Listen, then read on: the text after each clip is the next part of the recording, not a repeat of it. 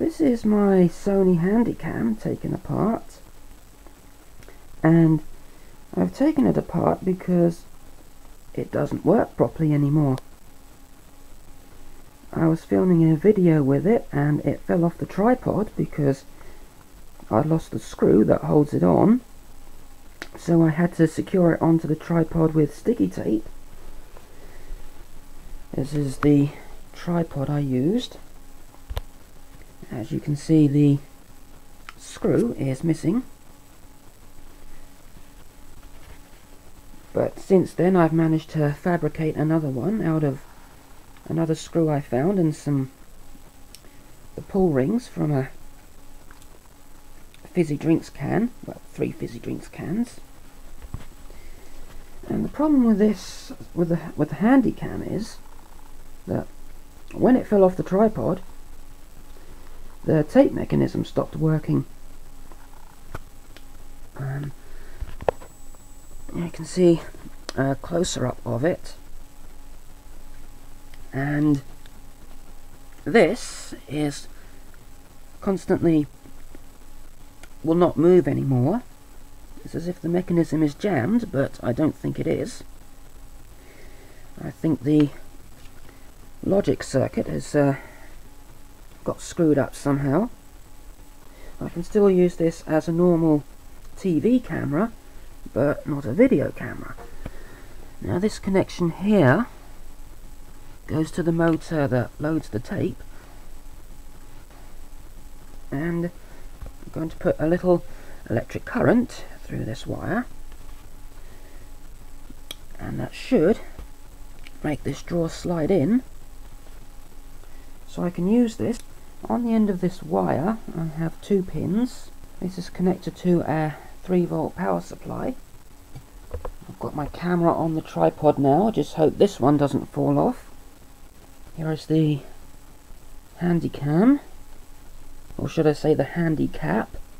Anyway, I'm now going to put some power into the little connector here and see if anything happens.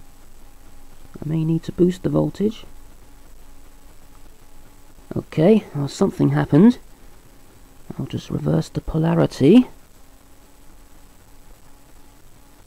and apply that voltage again and see what we get. Well, it did move slightly, but I think it's caught on the door, so I'll just move that in. And it doesn't seem to be moving, but that's more than it moved when it was trying to close normally. Okay, I've now increased the voltage to 4.5, which is as high as I dare go. I'm now going to try it again because I think the 3 volts wasn't enough. So I'm going to try with the 4.5 volts now. And if it is jammed, I'll just put the voltage in the other way around. It's a bit difficult to do this because the pins keep coming out. Let's see if it goes in. If it goes in all the way.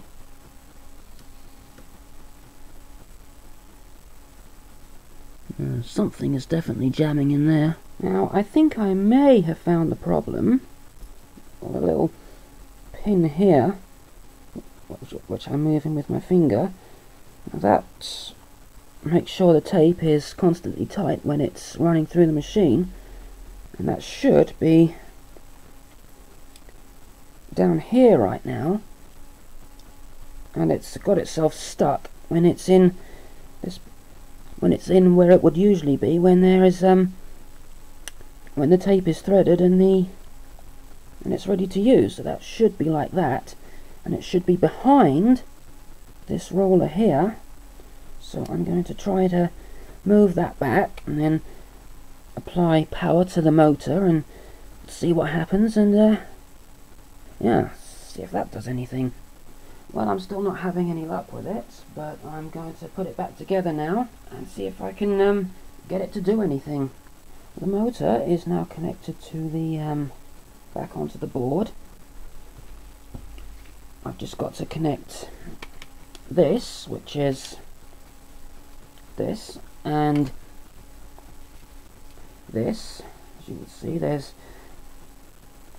got to connect those back, so there's a lot of connections to make. It's looking a little better now. I've got those connected up. The only thing I'm having trouble with is the LCD connector here. No, not the LCD connector, the viewfinder connector, but since I never use that anyway, don't think it'll matter. Okay, I've got my Sony Handicap more or less put back together now. I'm now going to plug in the power, see if it's still alive.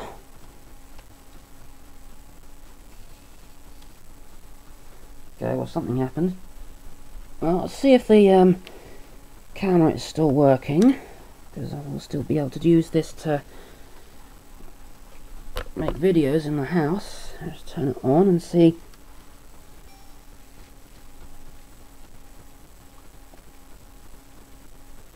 Yep, it's still working. And for some reason it wants me to set the date, as you can probably see there. Let's see if we can get rid of that. Okay, buttons are working. Seems to be a night shot. Oh, there we go. So, the camera part of it's still working anyway. If there was some way to remove this, this would actually be... I might have been able to fix this, but then this is riveted on, and so are the hinges. So I'm a bit stuck, really. Anyway, at least it still works. I can still film with it, so it's not too bad, I guess. Okay, well, there it is, reassembled. This is what I mean by I won't be able to use it normally on a tripod, because as you can see, the cassette door gets in the way. You can see underneath there's the mounting, where you mount it onto the tripod. So obviously I'm not going to be able to do it that way anymore. But I have a bit of a solution. Should work. I've drilled a hole, another hole here, and I'm going to put the camera on that hole and see if it will if it can be done. Well, it is working. I'm using this camera right now to film me. It's connected to the computer via the USB. I can't really see it because I can't use this tripod properly, but yeah, just to prove it, here's the camera that I was using. I'm going to show you how I did this, put it on the tripod. Let's turn it on first.